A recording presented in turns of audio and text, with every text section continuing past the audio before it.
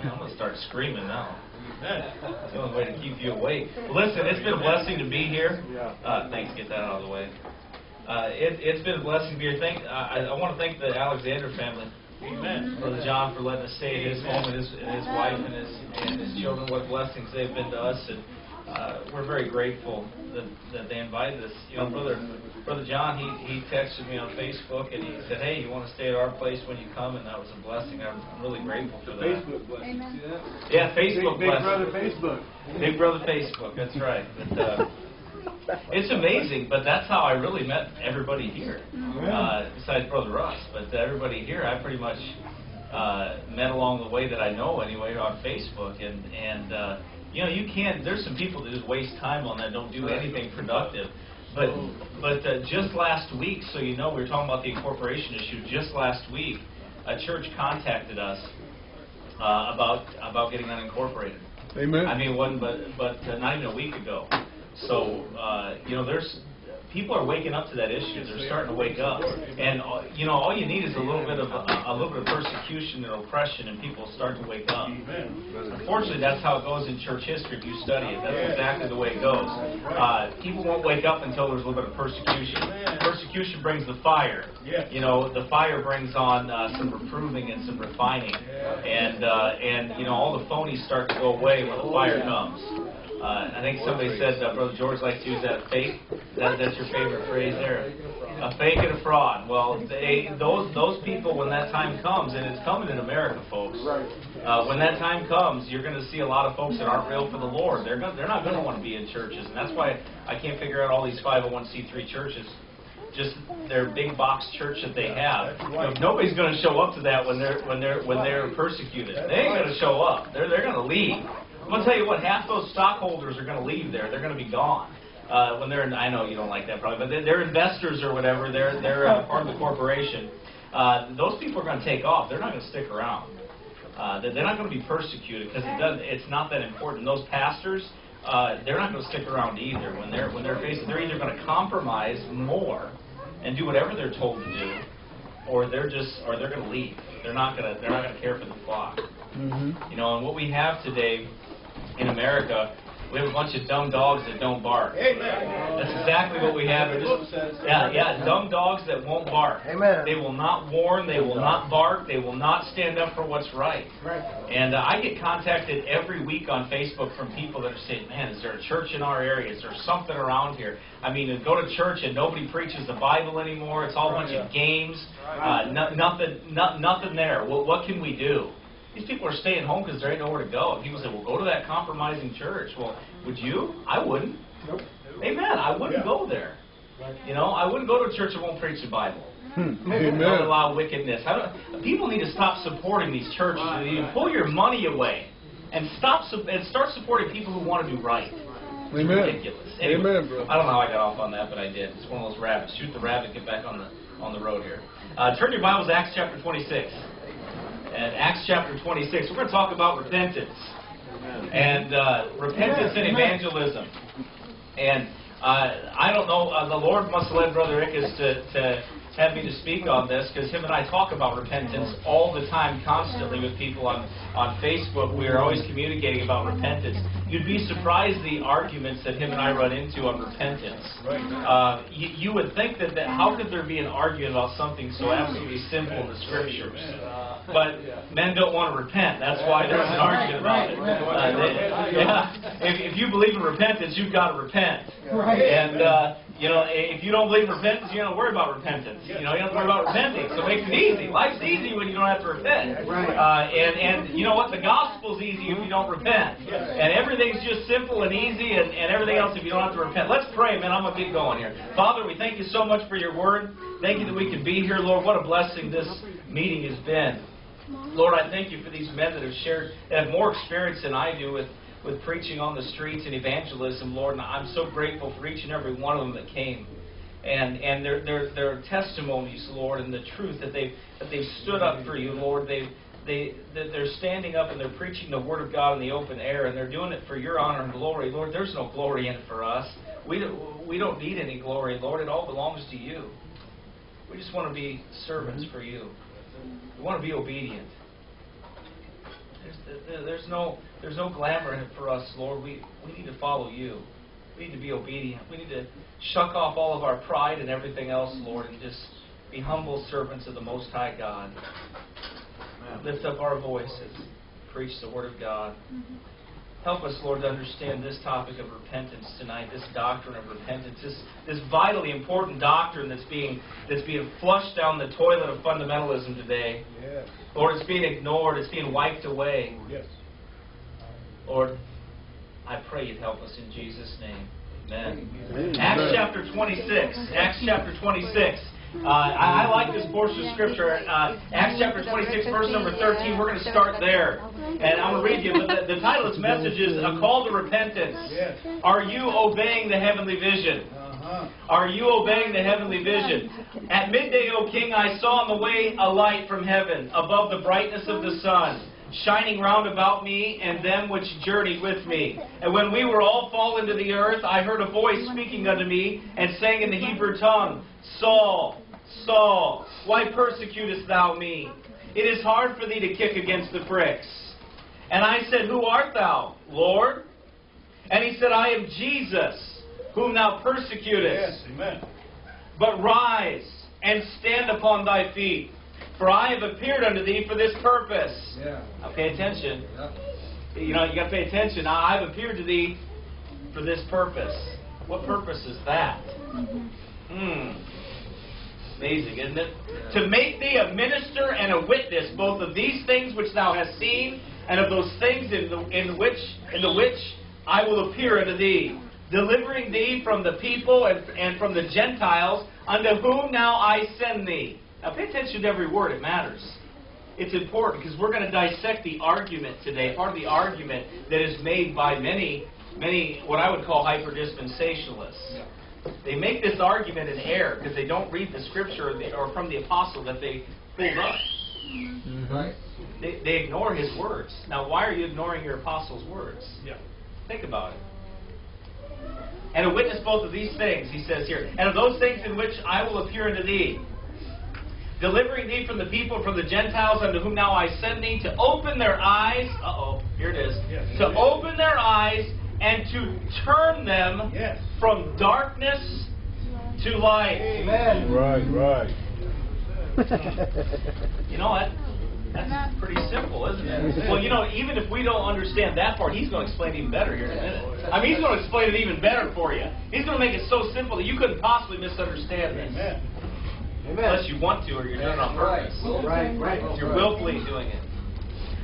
From darkness to light and from the power of Satan Yes. unto God. And I don't know about you, but that's how I got saved. Amen.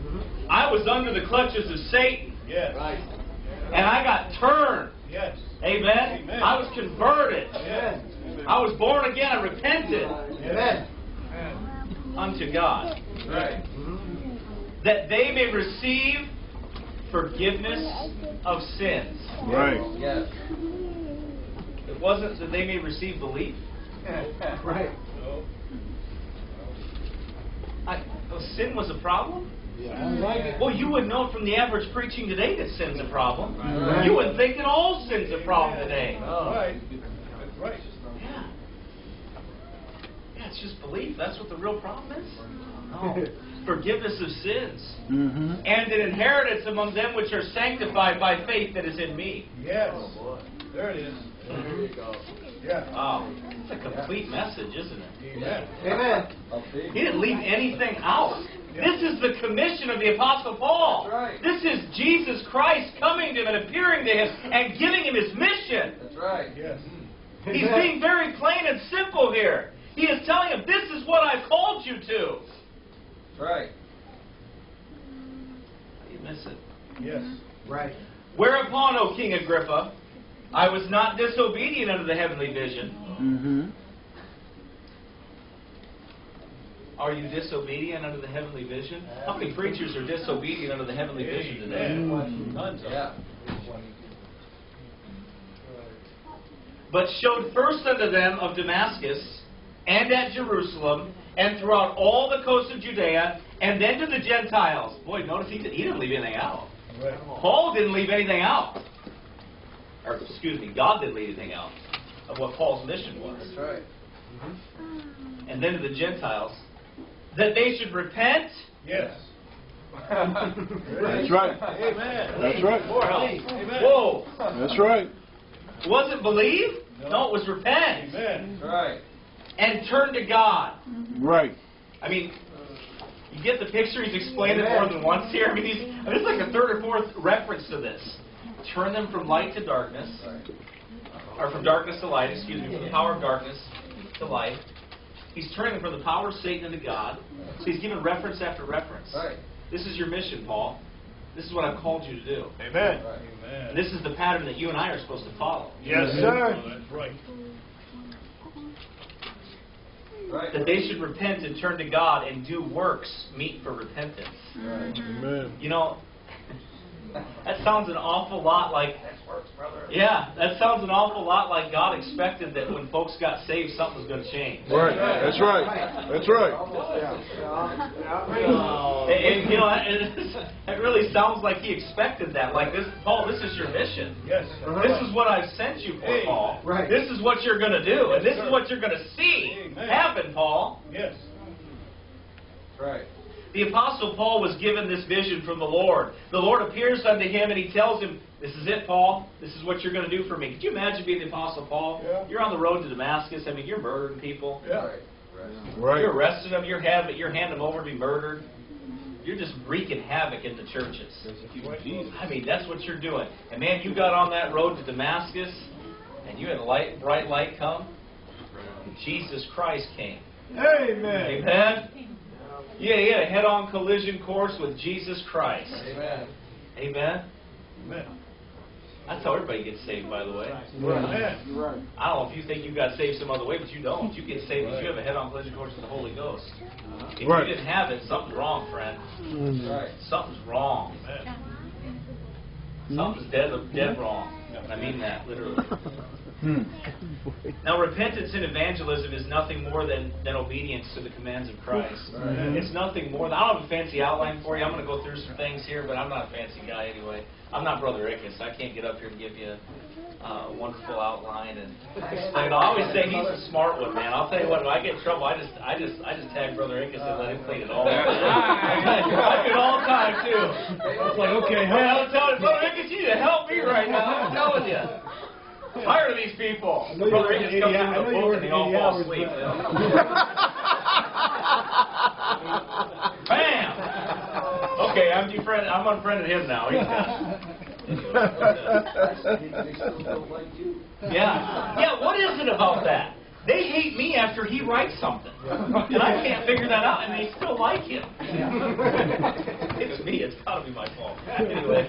But first of all, though, as we look at this text, I want to show you something that I believe is very simple here that the Lord has already revealed to us. The argument that repentance is not for the church today, or not for this age, or for this time, whatever you want to call it, that's the argument that's made today by many hyper-dispensationalists. Sure. What they will say is that, well, repentance isn't for today. Well, I mean, okay, I know you guys chop it all the way up down the line into Acts, and you get real far into Acts, and, you know, you get through different churches and all that stuff. I'm not going to get into that tonight, but the point is this.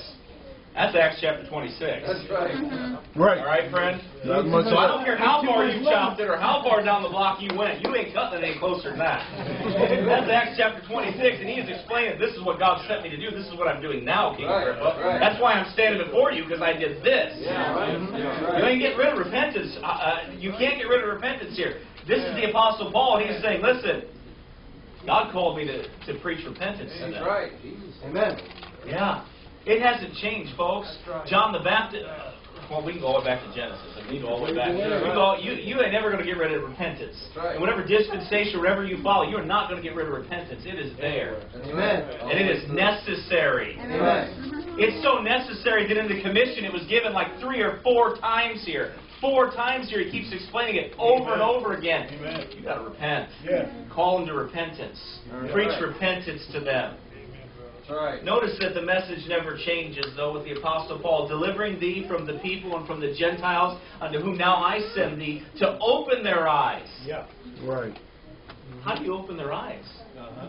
Just like Brother Dan said yesterday. Yeah. You preach the law to them.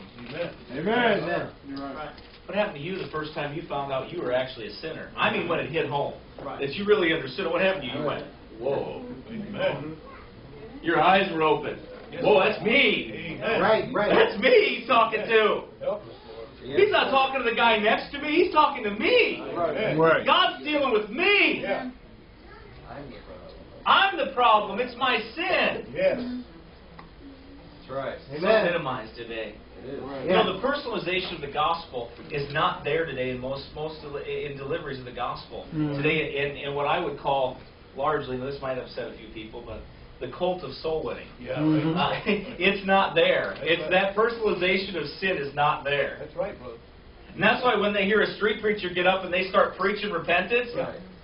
Yeah. I mean, they're just like, what? That's right. Yeah, because see, we're not going to tell them they stole a cupcake when they're 3, okay? Yeah. We're going to tell the truth. Right. Fornication, Yeah. adultery, Amen. wickedness, Right. lying, Yeah. thieving, hating, murderous, whoremongering. Yeah. That's right. Amen. Amen, brother. That's That's everything the it. Apostle Paul did. That's right. That's everything the preachers of the Word of God have always done. Right. That's right. They brought those things out. Why? To call those men to repentance. Yes. Right. You got to repent from something, Amen. folks. Amen. Amen. Right. It doesn't make any sense to say, well, I just heard that Jesus died, was buried, and rose again. Well, you know what? Let me tell you something, friend. You can hand the gospel, the beautiful gospel of our Lord Jesus Christ. I'm going to tell you what most people are going to do with it when you don't preach the law of schoolmaster to bring them to Christ. Yeah. They're going to trample on your Savior. They're going to That's make right. fun of him Yes. and mock him. Yes. They're going to laugh at him. That's what they're going to do. And they do it all the time. Amen. Yes. They mock him and they vainly say prayers and they Right. vainly Yep. do that. Why? Because it means nothing to them. Right. Boy, I'm going to tell you something, friend. When you get hit between the eyes and the heart with that law of God, and it's a schoolmaster, sit down, you're in school, son. That's what God says to you. You are in school. And when you get hit with it, and you get that conviction of that Holy Ghost, That's right. Amen. ooh. No, you know you've been taught something. Amen. Amen. That's right, brother. You know you have been. The Apostle Paul is very clear.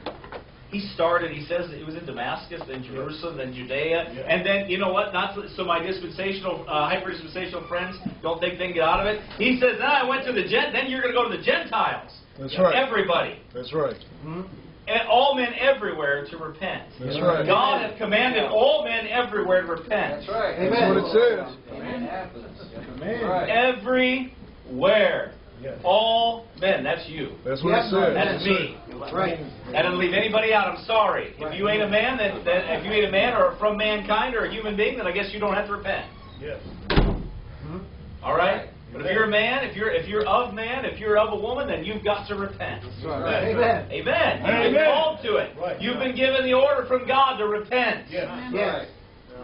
Yes. It's not an option, friend. Right. No. To even question that is amazing to me, people. But I've heard many hyper-dispensationalists say it. Yeah. In fact, I had a friend, I'm not going to mention names, but a friend of this ministry right here. He unfriended me because he's a hyper-dispensationalist. Wow. And I was too hard on repentance for him. Yeah. Sure. So he didn't want to be my friend anymore. Yeah. Oh. He didn't want to be my friend anymore. To be honest, it is one funny thing about Facebook. If somebody looks at you, I'm going to unfriend you. Yeah. Not that. I mean, anything, don't do that. I mean, the only worst thing you can do is tell my mom or something. I mean, that's the worst thing. Tell my mother or something. I mean, it's like, tell your mom when you do that. So that's what that's like, by the way. But anyway, that's that's what happens. I don't know. Oh, and I had the same man make the argument. No, that was for Israel. Bible days. That was for Israel. That repentance was for Israel. Well, no, your Apostle Paul, that you right. claim to follow his teachings, Amen. and you believe what he says, Yeah. he just told you what? Yeah. Right. Amen. To the Gentiles, to every man that they need to repent. Amen. Amen. Very simple. So that destroys that hyper-dispensational argument of it's not there. No, repentance is in every time, every dispensation, covenant, whatever you want to say. Repentance was always present. God never left it out. Yeah. I mean, how can you be forgiven? It always amazes me that you're never sorry for anything you've ever done. You see a man, you know what, anybody, I'm going to say this again to you probably during this message, but I can get any kid. Yeah, I can get any kid to say a sinner's prayer. I can get almost any man to say one. Sure. I was a great salesman. I used to be a salesman. I can get anybody to do it. I'm going to tell you some stories here in a little while, and they're real life stories. They're not, illustrations from a book or something. But they're real life stories, friend, of what I was guilty of. Yes. Right. What I had to repent of. Right. That's right. That's right. To repent of a repentanceless gospel. Amen. Right. You understand? So I know I'm not up here just trying to feed you some story or get on some high horse. I'm telling you, I believe I helped make hundreds of people twofold children of hell. Amen, brother. You understand that? So I have that guilt on me. Right. You would have put me in hell too. Amen. Amen. That's right. I have that guilt on me. So I'm not standing up here guiltless and saying I was never a part of this. No, I'm telling you, I was knee deep into this. Right. I was a part That's of it. right. That's right. Yeah. Mm-hmm. Big part of it. The Apostle Paul made it very clear there.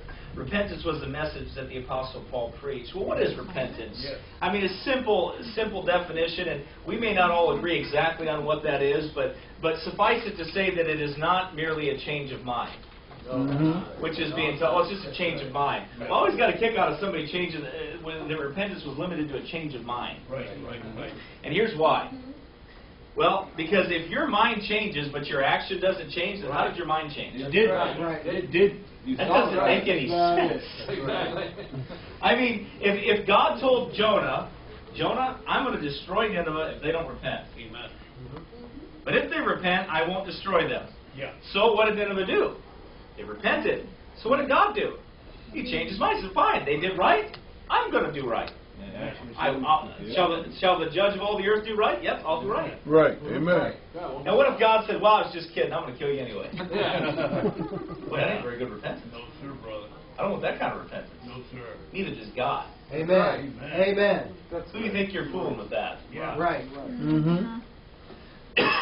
Excuse me. Who do you think you're fooling with that? Good, brother. You're not fooling anybody with that. That's right. A change of mind that goes nowhere? Right. Amen. Amen, brother. Amen. That's just ridiculous. Right. That isn't even. And then the fact that there's absolutely no sorrow at all involved with that. Really? Did you have that head-on collision course with the Holy Ghost? Amen. Man, I'm telling you. Amen. You had to peel me off the floor. Yes. Mhm. God dealt with me. Amen. I lived 25 years of my life Yes. lost and dying in my sins. Amen, Boy, I brother. love my sins, and I love the flesh, and I love to live in it. Said I'm saved. Yeah, I did. I made a Amen. profession when I was 4 years old, man. Didn't remember it. Wasn't clear to me. My mom and dad kept telling me I was saved. Right. Boy, man, Right. between the pounds of pot that I smoked and the dope and the drinking and the running around, the carousing, there wasn't a Holy Ghost anywhere near any of that. Right. Amen, brother. Because That's I was right. lost. That's right. I was saved. I'd never repented or been born again. That's right. Ridiculous. Amen. It's absolutely ridiculous. No witness of God inside of me. Right. None of it. Thank you. Amen. It wasn't there, friend, because I wasn't saved. Yes, sir. Amen. Right. But he said that God said that he would deliver us from the power of Satan unto God, Yes. Right. that they might receive forgiveness of sins. Yes. Right. Well, I don't know about you, but you don't get forgiven from God unless you're sorry for what you've done. Amen. You understand what you've done. Amen. If you don't think sorrow is involved with repentance, if you don't think a change of mind that leads to a change of action, that there's some action there with that, really? Right. What'd you get saved from then? Amen. Right. What in the world did you get saved from then? Because I know what I was. Yes. Amen. I know what I was. I know I was a fornicator, a druggie, and everything else. What did you get saved from then? Amen. Right. Apparently nothing. Yeah. Right. You get saved. That's right. That's right. Period. There's not. I mean, you have a radical change that takes place. That's right. That's right, brother. I believe it's a change of mind in some sense. Sure. A change of heart Yeah. Amen. That's it. that leads to a radical change of action. Amen. No? Well, let me tell you something, friend. Apostle Paul was on the road to Damascus, ready to kill some more people. Yeah. Yes, Yeah. right. Ready to kill him. He was ready to go kill them. Yes, That's sir. right. Now, let me tell you something, friend. When you're the guy that's coming to kill everybody, Yeah. then you have that head-on collision course with the Holy Ghost, Yes. and that light shines on you, and you fall, you're melted like butter. Think about it. You ain't gonna keep going. And then guess what happened to him? Turn around. He was humble. Yes. Now, the same people that he was murdering, he started hugging. Amen. Going out and kissing them, loving them, That's right. protecting them, That's right. preaching to them, Yeah. was helping them build churches, Yeah.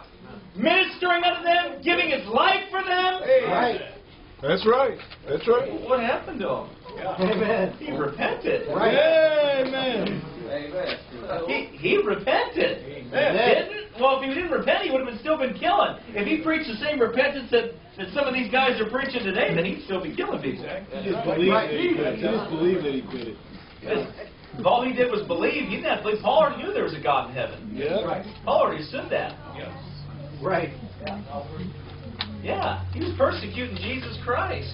Sure. That's right. That's Right. right. He was persecuting. Amen. So the Amen. same church he Right. was persecuting ended up loving and caring for him, giving his life for him. That's right. Why? Because he repented. No, he just believed. My friend, if his belief didn't work out any repentance, then he didn't believe. That's right. Why is that so hard to understand? Right. It is. I've asked these folks a question. And I'm going to get to the evangelism part, but I got to lay a foundation here first. Amen. How much time do I have? I have plenty of time. Don't I? So you quit? Anytime. Amen. All right. Listen, I asked these people that don't preach repentance. Can you show me one person that got saved that didn't repent in the Bible? Amen. Would you just show me one person that didn't have that had a change of mind, a radical change of mind, or a radical change of heart that didn't lead to a radical change of action? Amen. Can you show me one? One person. No. They can't, and they never do. That's right. They never show you why, because it didn't happen. That's what. Nobody's preaching sinless perfection. Right. That's right. Nobody's preaching that. We all know what we are. That's right. Amen. But I also know one thing. I'm not heading that way anymore. Amen. Right. Amen. I ain't heading towards hell anymore. Right. What I got saved from, these so-called Christians that don't believe repentance are running too. Yes, sir, brother. Yes. That's Yeah. right. It don't Yeah. make sense to me. Amen. I was delivered from all that. Yes. I ain't going back to that. Praise God. By the grace of God, but I'm not going back to it. Right. I've already repented of that. Yeah. I'm not going back to that again. Yes, sir. You have to wonder how real their God is. Yeah. Mm-hmm. You have to really wonder how real He is to them. Yeah. Uh-huh. Amen. God. He said that they might receive forgiveness of sins. But I thought it was a belief problem. Mm-hmm. Paul didn't say that they may receive forgiveness for their unbelief. By the way, unbelief is a sin. Sure. Right. That's right. That's So I right. asked a guy one time about 35 times on a thread. I literally, 35. Yeah, I was being kind of jerk, but I kept going with it. Because he wouldn't answer the question. But I kept, Brother Hicks was on that thread too, but I kept asking that question. It wasn't him, he could answer it. But I kept asking the question, is idolatry sin? Yeah. Is idolatry sin? I asked that guy like 30 times. And Amen. you know he would not answer my question? Why? Because he knows that if you go to the book, it says that you turn from idols Amen. Amen. to serve The living God. That's right. the Amen. living God. They turn from it. Wait a minute. If serving idols was a sin, then that means he had to turn from that sin to be saved. Yeah, that's how it works. All don't say at the sin. same time. Repentance and faith together. That's right. Together. Amen. Together. That's right. No, and the argument that's ridiculous out there today is, well, if repentance is real, or if repentance is necessary, then anybody can repent. They can repent of anything. Yeah, but that's why it says repentance toward God and faith toward our Lord Jesus faith. Christ. Amen. It's repentance toward God. Read the Bible, friend. It's right there. It's very Amen. simple. Amen. It's not hard. I'm telling you, I can figure it out. It's not hard. Amen. Very simple. Amen.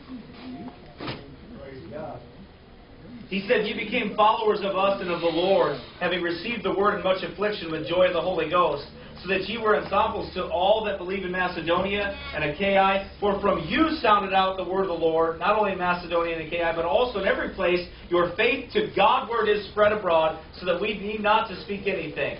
For they themselves show of us what manner of entering in we had unto you, and how ye turned to God from idols, Yes. to Amen. serve the living and true God. Amen. Amen.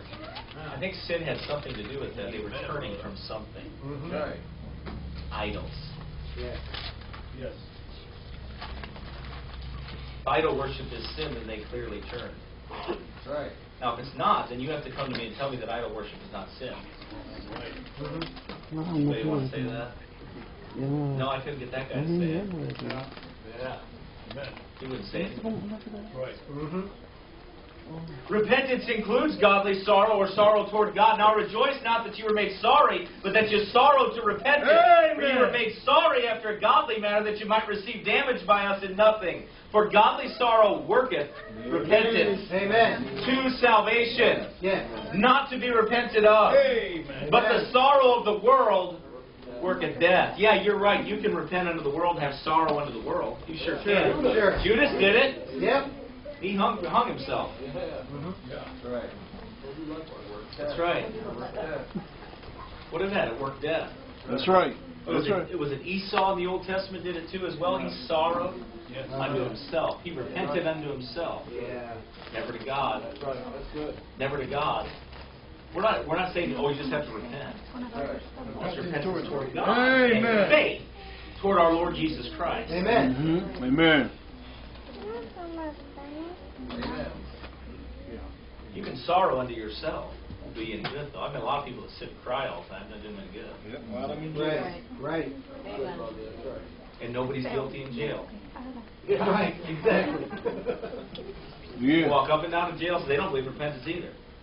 You walk up and down a jail cell. You start talking to everybody, and everybody's innocent. Everybody's sorry.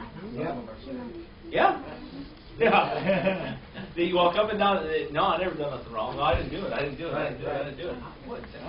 Jail cell full of people. Now, I believe there's some people that get a raw deal. I'm not saying that. But I'll tell you what, when a guy gets caught with his murdering and his dope and everything else that he's done, the wickedness that he's done and dangerous, wicked stuff that he's done, I mean, man, they got you. I've literally had somebody that I knew that they were watching a videotape. They tried to tell the guy, why didn't steal that ice cream? They worked for an ice cream shop, and they were double dipping in the ice cream. Now, this guy kept saying, could you imagine that eating at that restaurant? And they fired him for it. We said, I didn't do it. They hit play. Hey, me. That wasn't me. That's what he said. I didn't do it. Do you understand this man he would not repent. He could not admit that what he had done. He could not do it. Kind of like a lot of the preachers we have today. Amen, brother. Yeah. They just can't admit that repentance thing. Nope. Right. They just can't handle that. Yeah. You know why? Because it would invalidate a whole lot of things that they've been doing. Right. It would be a Amen. revealer of a whole lot of things. And they'd have to humble themselves and stand before their congregations and say, I was wrong. Yeah. Right. But you want to know something? There's something liberating about being wrong. Right. Amen. Amen, bro.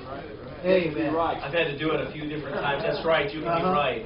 You can confess that. You can admit. I was sitting in front of our church and told me I was wrong. I'm sorry. Forgive me. I did it wrong. I shouldn't have done that. Messed up. What's wrong with that? Nothing. Amen. You know what they do? That's okay, preacher. We love you.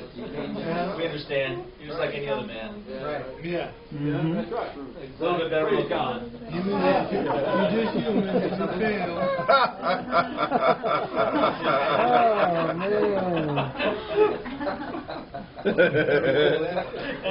Yeah, exactly. Just kidding. Yeah, you are. Oh.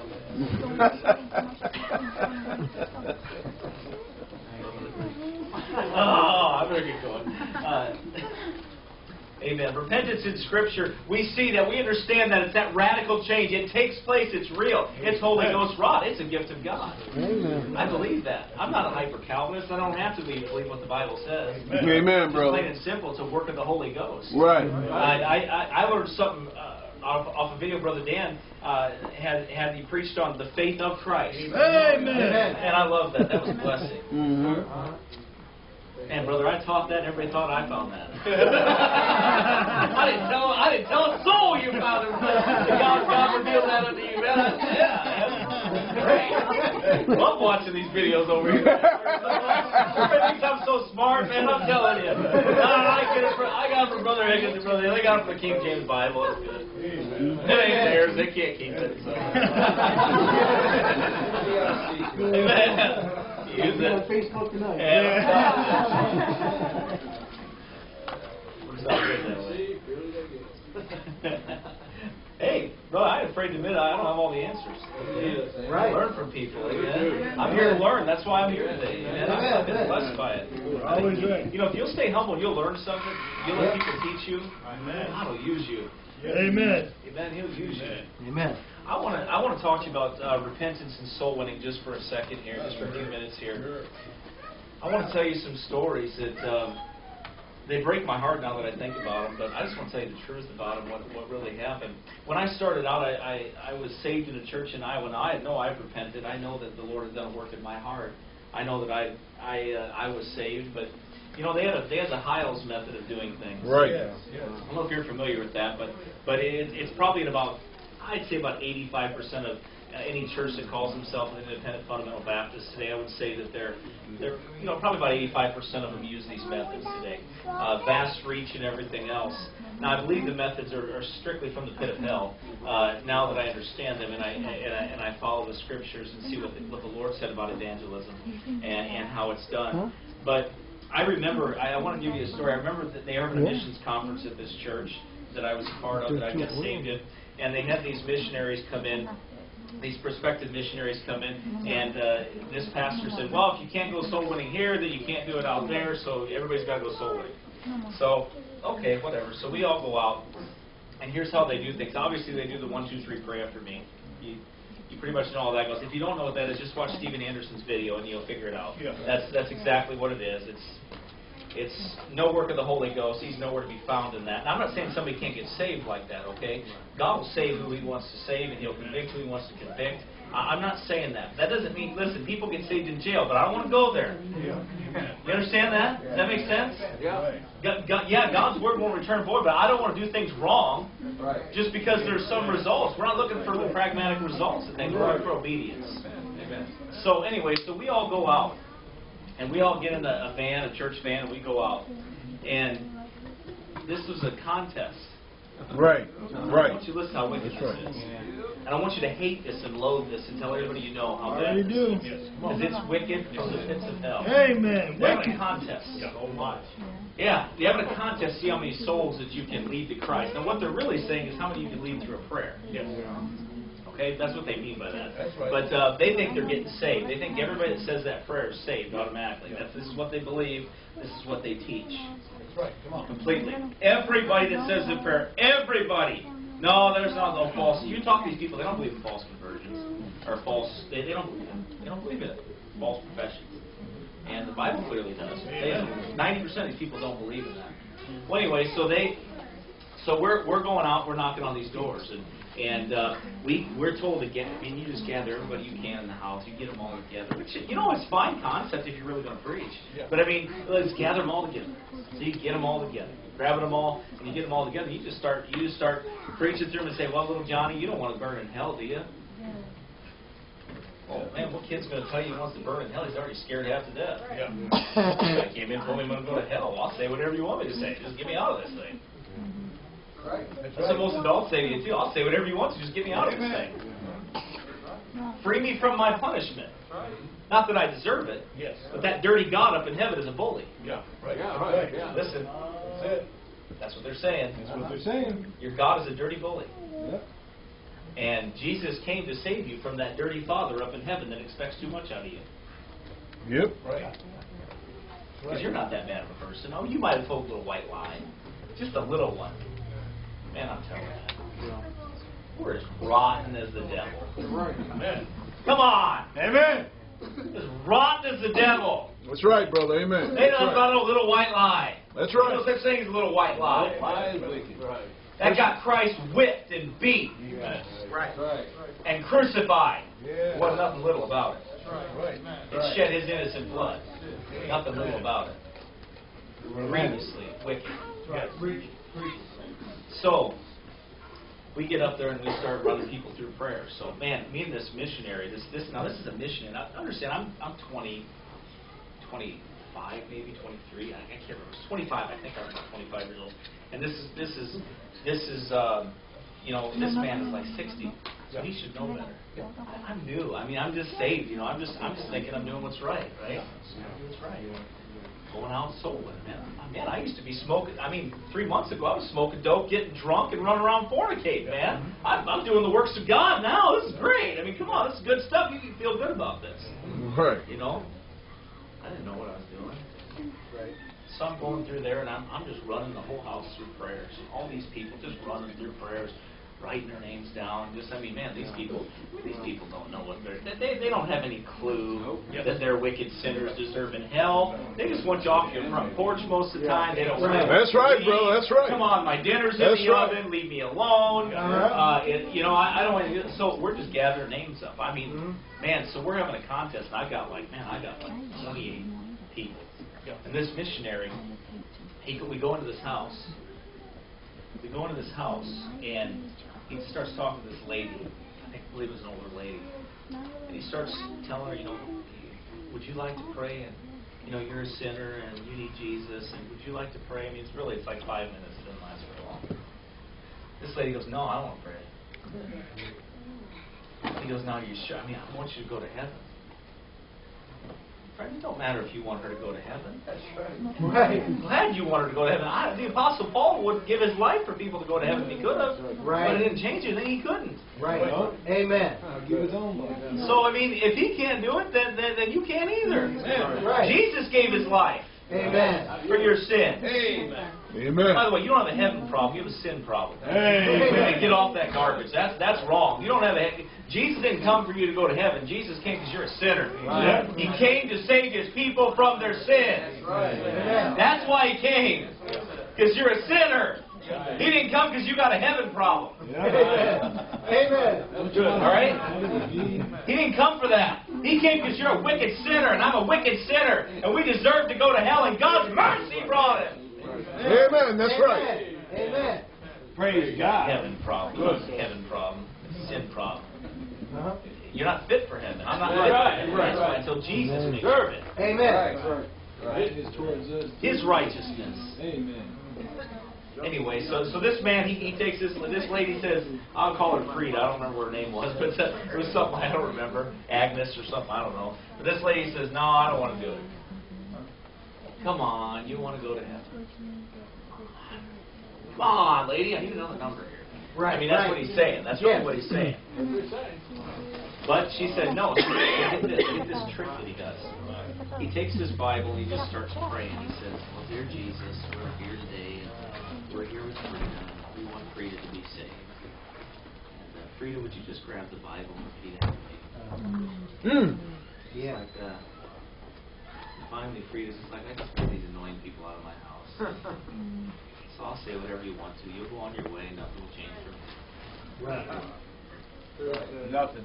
And that's exactly what happened. Frida was manipulated into a prayer. Frida prayed the prayer. Probably will never get saved. Probably died and went to hell. She's probably dead now. That's right. And she was given, and that missionary is getting paid to run around the country and run around Indian reservations and do this. Yeah. Send them all to hell. Yeah, send them all to hell. That's what he's doing. Well, we left there, and I said, "You think that person really got saved?" I asked that my question. There's no way that person got saved. Then we get back to the church house. We're all coming back. We get back there, and then the pastor had to have you had to turn in your papers, your results. Yeah. Productive today, my son. Right. Have you been productive, my son? What have you done so we can put this on file that you've done something? So, hey, I'm just being real. I know the way it That's is. what it is. They got to validate their ministry, so they have to have these reports. Somebody asked me, well, and I'm not putting anybody down if you guys do this here, but they asked me, do you have visitors? Do you write their cards down? I don't do that. Okay, I don't do that. Right. And I don't do that for a few reasons. The first reason is because if you love Jesus Christ enough, you'll be back. That's good. If you don't, then you won't. And it's not for you anyway.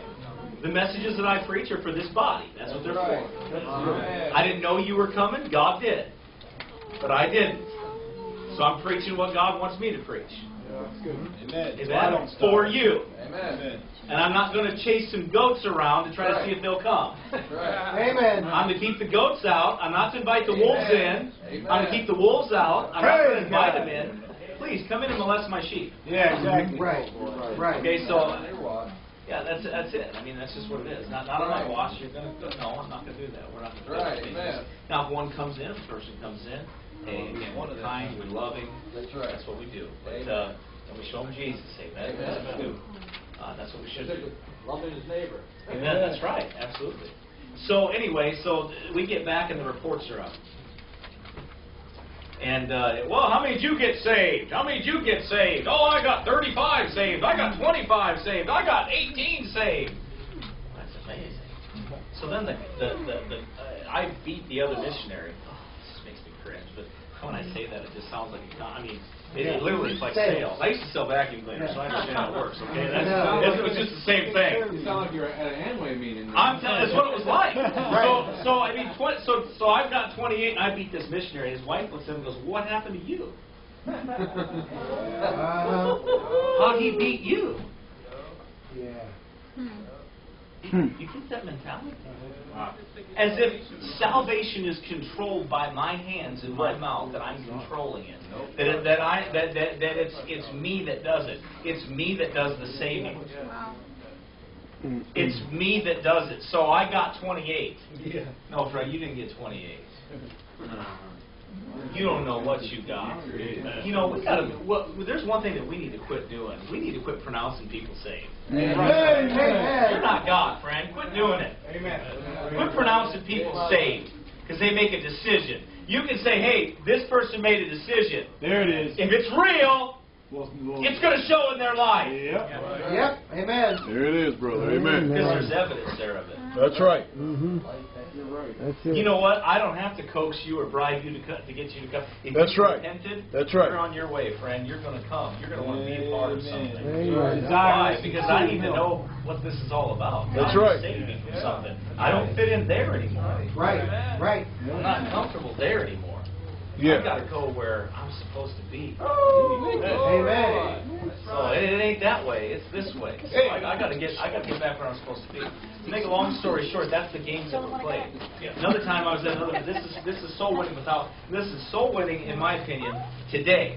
Now I don't mean from times gone by, but today what it has turned into, it is basically preaching without repentance. That's right. That's what it is today. It's not. It has nothing to do with the law. It has nothing to do with calling men to repentance. It's just pray this prayer, receive Jesus, and your life's going to get better. Yeah, that's right. God's got a plan for your life. God's got a plan for your life. Yeah. Wonderful plan. Yeah.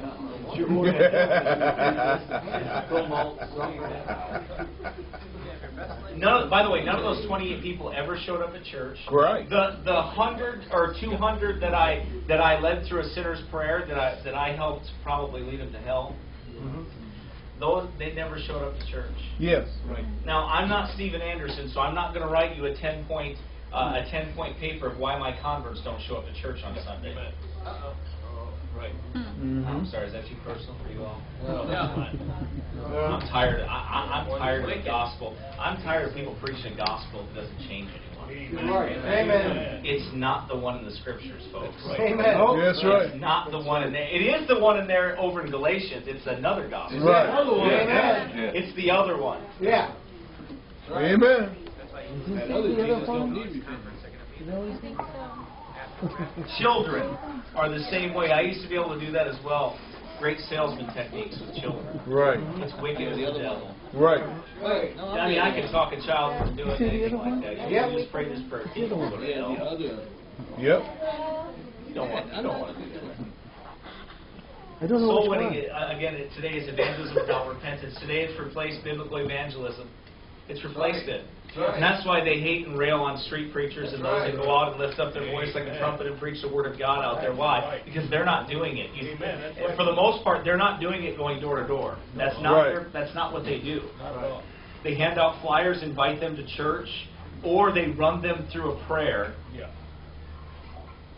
quickly. But one thing I've noticed about it that is void of any movement of the Holy Ghost in any of it, in the design. I'm not saying everybody, but in the design of what most of those people do, they don't believe in the power of God to save. And that's why they have a problem with repentance and call it a work. It is a work of the Holy Ghost. It is a work. You're right. Just like faith is a work of the Holy Ghost. It is a work. You're right. It's just not mine. Friend, I couldn't change me. I know what I was, and I couldn't change me. There's no way I could have changed me. Amen. No way. Amen. That's right, brother. Amen. I went to church, and I preached you in your church, and I went out and got drunk. Mm-hmm. I know what I was. I couldn't change me. I tried to change me. I tried to get through it. So when you start saying, oh, that repentance, that's a work, you're right of the Holy Ghost. Because you ain't never convinced me a million years that I did it to me. You won't get me to believe it. You'll never get it because I know what I was. I know what I was doing, friend. I know what I loved. Mm-hmm. It took a head-on collision course with the Holy Ghost to change me. That's what it took. And man, it was repentance and faith and everything else you could imagine rolled up into that to make me a greasy meatball. That's what it was. I'm telling you something. That's what happened. I don't know any other gospel. I don't know it. I couldn't preach to you something I don't know. I can't tell you. Right. I can't sit here and tell you that you don't need to repent. You just need to believe. Because you can't believe until you repent. Mm. You can't. It's impossible. It's impossible. Amen. Why? Because if you don't repent, why do you need to believe? Amen. That's right. Why do you care to believe? Believe what? What do you believe in? Yeah. Well, who cares if Jesus died and buried and rose again if you never repent then? What does it matter? You don't care. There's no sorrow in your heart. There's no work of the Holy Ghost going on there. You're not convicted over your sin. You don't need that Jesus for anything. Mm-hmm. You don't need him at all. Except for a dollar, maybe. That's right. I need some money. I need some comfort. I need something. No, when you get Jesus, friend, it's because you're lost. Amen. And you know it. Amen. Mm-hmm. Amen. Not because somebody's able to be a good salesman and able to talk you into a close. Amen. I do it all the time, friend. I trained men to do that when I was in sales. I ran 6 different offices for a company. I trained them to do that. I knew how to close. Amen. I knew that a customer could never argue with the answers they give to the questions you ask. Right. See, I know. Okay? So these preachers need to stop sounding like Zig Ziglar. Uh-huh. That's right. Stop sounding like Zig Ziglar. I know the role, okay? I played it. I did it. I made a lot of money doing it. I know what it's like. It's manipulation. Yes, it is. And it's very simple to do. Yep. And they do it all the time. Yes. And it makes them feel better. Yeah. I'm glad you feel better. But you're sending people to hell. Amen. Telling men that they don't have to repent. And by the way, this argument only comes from people that have really never repented. That's right. Amen. Amen. Because you ain't going to convince a man.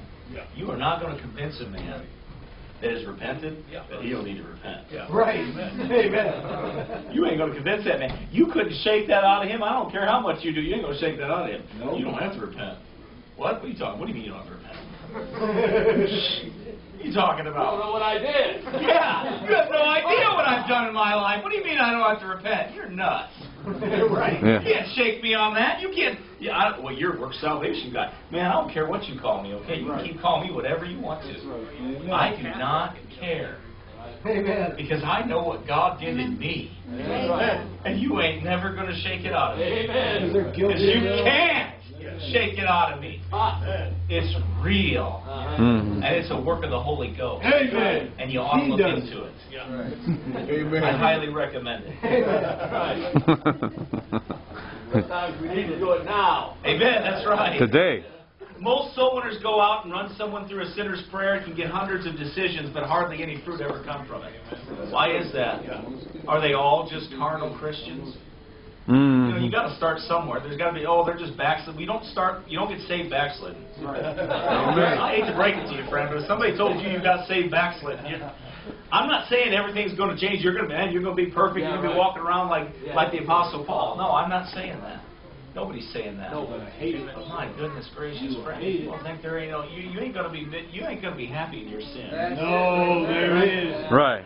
I know a little bit. inside of me. I'm gonna tell you something right now. You can't be happy about that. When that Holy Ghost is in there, you ain't gonna be happy about that sin. You can't go, I'm gonna be happy about mine. I'm fine.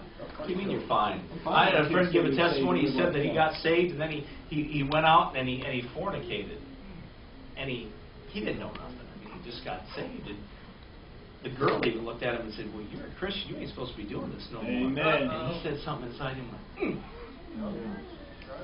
Holy Ghost, what are you doing? Right. And he never did it again. He said, A that lot. was all it took, man. He got himself into a church, got himself into the Word of God. Why? Because he knew what happened. Amen. That Holy Ghost bear witness in him. That repentance is real, friend. Paul's whole mission was repentance. Are you obeying that heavenly vision? I want to ask preachers across the country, this will go online, are you obeying that heavenly vision? Are you calling men to repentance? Amen. Are you doing that? Now we know that what things soever the law saith, it saith to them who are under the law, that every mouth may be stopped, Yes. and all the world may become guilty before God. Amen. Amen. I'm gonna preach this as clear as I can. If you've never been guilty, then you've never been saved. Amen. Right. Amen. That's right. If you have never been trounced and placed under the law, Yes. you are lost. That's right. You are not saved. Amen. Why? Because every mouth may be stopped, and all the world may become guilty Yes. before God. Amen. Guilty. Yes. Amen. Okay, now, let me ask you a question.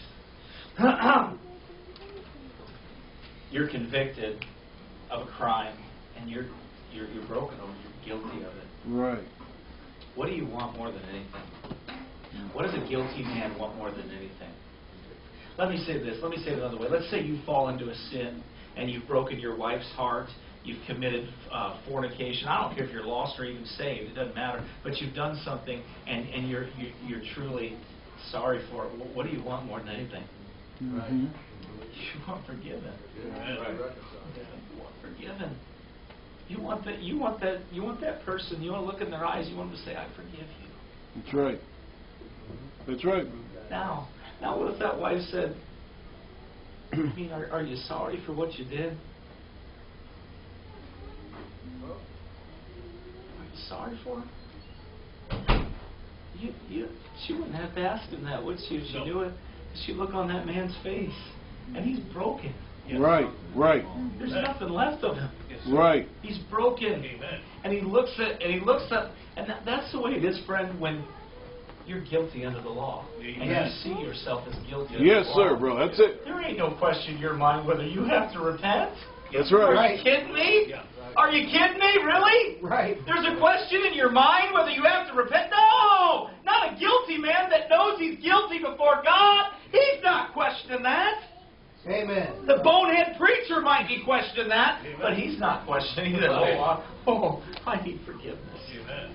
I need to be forgiven. Yes. Amen. Oh, unto me. What happened every time a prophet seen a vision of God? Oh, unto me, for I am undone. Yes, sir. I'm an unclean man with unclean lips. Yes. In the midst of an unclean people. Amen. Oh, my wicked God. Yes. Yes. I'm under the law. I'm broke. I'm broken. That's what the law's for. Yes. So you have to ask a man that understands that he's cursed and he's guilty. It's not going to be like, well, have you repented? Do you really think he needs to repent? You have to ask a man that knows he's guilty Amen. and is sorry for what he's done. Man, when I've done wrong, when I've wronged somebody and I'm sorry, you don't have to. And I really want forgiveness. You don't have to. You don't have to go through that rigmarole with me. You don't. I'm broken. So you're going to tell me that you're going to stand before a thrice holy God and you've been placed under the law and you're condemned and your mouth is stopped? Yes.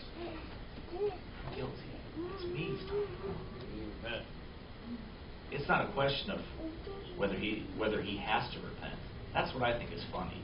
Yes. It's not a question of whether he has to. It's he gets to, but why wouldn't he? Yeah. Right. Why? What do you mean? Yeah. What do you mean you're asking whether he he has to repent.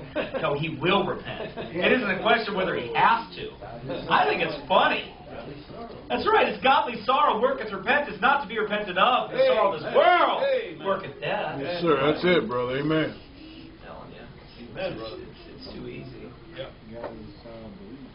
But before faith came, we were kept under the law, shut up under the faith, which should afterwards be revealed. Wherefore the law was our schoolmaster to bring us to Christ, that we might be justified by faith. But after that faith has come, we are no longer under a schoolmaster. You know, when you get saved, what's he saying? People say, well, that was for another dispensation. We were under the law before. But no, he's saying that when you're saved, you're not under the law anymore. That's right. You're not cursed by it anymore. Dead Why? to the law. It's Amen. been fulfilled. Amen. Amen. Christ met the law. Amen. I don't know what you think God did away with the law. No. He fulfilled it. Right. None of it. Amen. We've broken all of it. Yeah. Right. James said it. That's One, you broke it all. Right. That's right. You're guilty of it all. I thank God that I can be guilty of it all because I can be freed from it. Amen. By the one that fulfilled it. Once and for all. Hallelujah. Yep. A man will never repent until he sees his need to. But the cult of soul winning says, well, here's the Romans road, minus any sin, minus anything else. You have a heaven problem. You just need to believe. You just need to believe. Instead of showing Tommy his rightful place under the law, they run Tommy through a prayer. Repentance is surrender. Faith is to trust the finished work of Christ for forgiveness. Repentance and faith are the two aspects of man's response to God's offer to salvation. It's me seeing who I am, and it's responding to it. Yeah. It's the proper response of a man that wants to be born again. Yes, sir. That sees himself guilty before God. Amen. In those days came John the Baptist, preaching in the wilderness of Judea and saying, repent ye, for the kingdom of heaven is at hand. For this is he that was spoken by the prophet Isaiah, saying, the voice of one crying in the wilderness, prepare ye the way of the Lord, make his path straight. And the same John had his raiment of camel's hair and a leather girdle about his loins, and his meat was locusts and wild honey. Then went out to him Jerusalem and all Judea and all the region round about Jordan, and were baptized of him in Jordan, confessing their sins. What'd they do that for? They just had a belief problem. How are they confessing sins? All they had to do was just believe. They didn't confess that, did they? Amen. But when he saw many of the Pharisees and Sadducees come to his baptism, he said to them, O generation of vipers. Yeah. Uh-oh. That wasn't very nice of him. Yes. He should talk sweeter and say nicer things. O generation of vipers, who hath warned you to flee from the wrath to come? Who sent you here? Is this of God? Yes. Are you here from your father, the devil? Which one is it? Are you repenting? Are you acknowledging the Lamb of God which taketh away the sins of the world? Is that why you're here? Are you here because you've repented? What are you here for? Why are you here? What do you want? So he says, bring forth therefore fruits, meet for repentance. That's right. Think not to say within yourselves, we have Abraham to our father. They knew the Messiah was coming through. They knew who Abraham was. They knew who the God of Abraham was. It wasn't a problem whether they had a belief. Right. They already knew who. They knew it. It was preached to them. They understood. They lived it. They were in the lineage of it. They understood it. They believed in God. Right. We have Abraham to our father. For I say unto you that God is able of these stones to raise up children unto Abraham. And now also the axe is laid into the root of the trees. Therefore every tree which bringeth not forth good fruit is hewn down and cast into the fire. From that time, I'm just going to read some Bible verses. We're going to be done here. From that time Jesus began to preach and to say, repent, for the kingdom of heaven is at hand. Repentance. John the Baptist, Jesus Christ. Amen. Then began he to upbraid the cities wherein most of his mighty works were done, because they repented not. Right. Right. Not because they believed not. Right. Why didn't he say because they believed not? Well, because unless you repent, you can't believe. Amen. You've got no reason to believe. No reason at all. What's your reason to believe? Why would you come to Christ? Yes. Yeah. Well, for what? What are you coming? That's why he asked him. That's why he asked him, what are you here for? Over and over again, Jesus said the same thing. Why? Repent. Suppose ye that these Galileans were sinners above all the Galileans because they suffered such things? I tell you, nay, but except you believe? No. No. Mm-hmm. But except you repent, you shall all likewise perish. Right. That's right. Or those 18 upon whom the tower of Siloam fell, and slew them, think ye that they were sinners above all men that dwelt in Jerusalem? I tell you, nay, but except you repent, you shall all likewise perish. Mm-hmm. Amen. Right. And they went out and preached that men should repent. Yes. Oh boy. They do that for. Amen.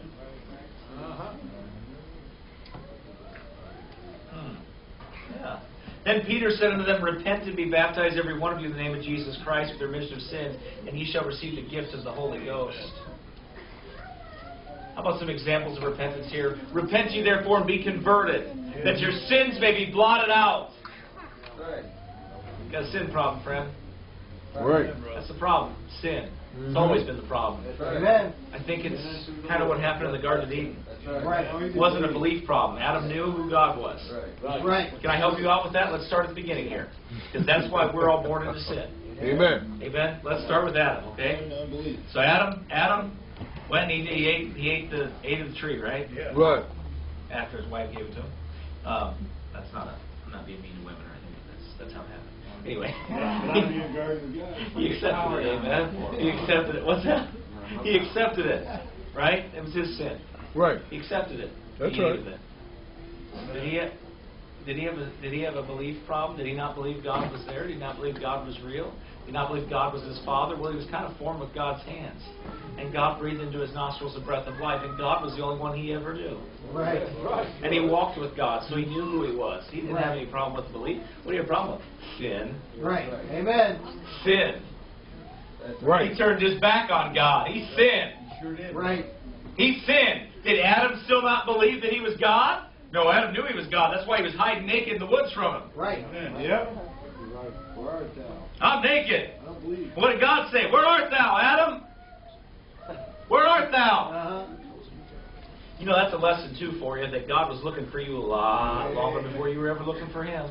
Amen. So God true, comes brother. looking for you when He preaches that Word of God. What's that? God looking for you. Mhm. Yes, sir. I know, you thought all you had to do was just say a prayer real quick and it was all over. Somebody just ran you through it. No, God's looking for you through the Word of God. That's how He speaks, through the Amen. Word. Amen. And He convicts the heart through the Holy Ghost and the Word of God. And He's looking for you. Mhm. Amen. You weren't looking for God before He was looking That's right. for you. God's always looked for man first. He went after Adam. Why? Adam's a sinner. I got to go help him. Amen. Amen. That's right. By himself. He can't do it. Adam, you didn't believe. No, Adam was a sinner. Yeah, He right. sinned. Hast thou eaten of the tree? Yeah. He gave him a chance to what? Confess and repent. Amen. Mhm. Called him on his sin. Yep. There was no problem with belief there. He understood who God was. Mhm. That's right. So goes it on down through the thousands of years. Man's still a sinner. Man's still in need of a Savior. Amen. Man's still going to hell for his unbelief. Yes. Yes, but unbelief is sin. Right. It's all sin. Mhm. Why is that hard for people to understand? It shouldn't be. I got to move on here. Last verse here. Mhm.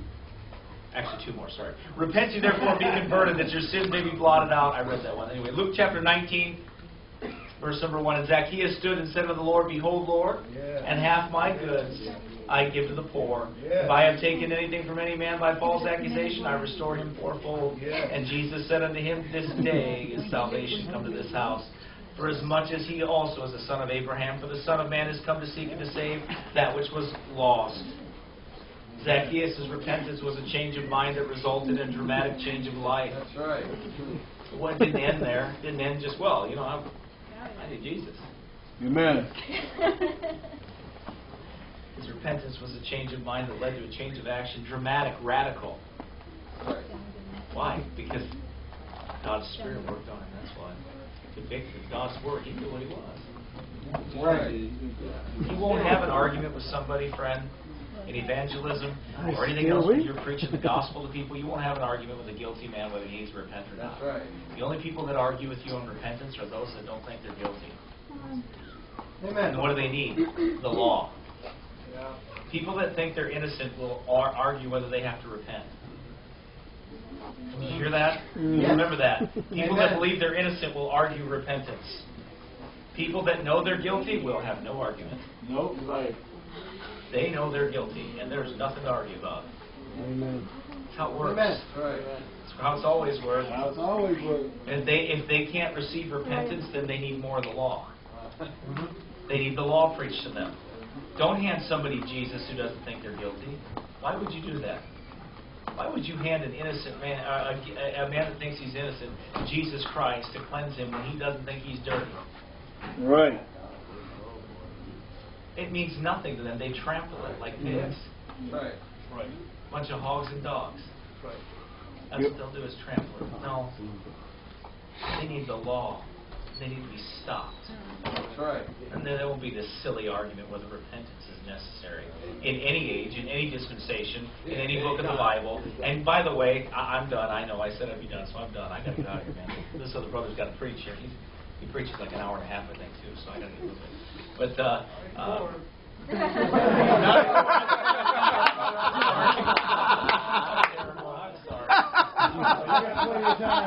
but there's an argument also on the book of John. Oh, we use John for evangelism. Absolutely, we do. We use the book of John. I can use the book of John to show repentance. Right.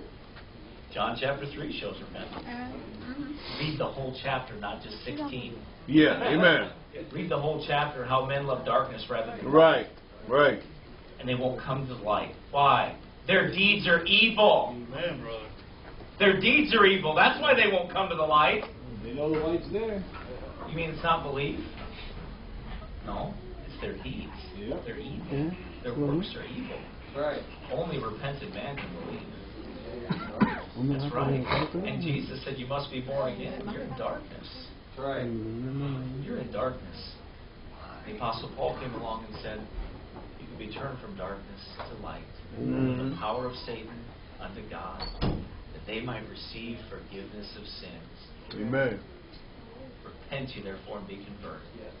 Father, thank you so much for your word. Amen. Lord, thank you for the patience of your people here today, Lord. And I certainly didn't want to take advantage of them at all either, Lord. And I pray you just bless what we've done here and bless the message to follow. In Jesus' name we pray. Amen. Amen. Amen. Thank you, brother. Okay. Can you open it up?